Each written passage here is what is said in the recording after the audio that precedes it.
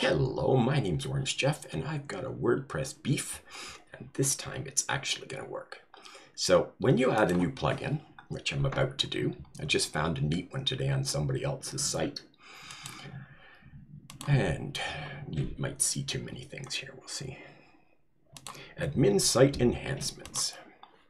Now, when you add a new plugin on WordPress, this has been the same for long time, although they've improved it over time. I'm on satellite, so it's not super fast here.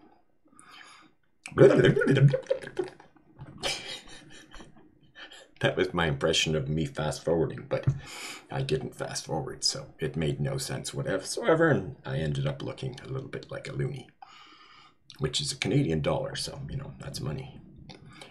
Holy, this is actually taking a little longer than it should. But I am streaming too, so I stream my work days sometimes at OrangeJeff.com. Holy cow. It's not even spinning anymore. Well, and keeping in my theme of failing in these videos, this one has failed. So I'll tell you what, when you install a plugin this way, I've done it again.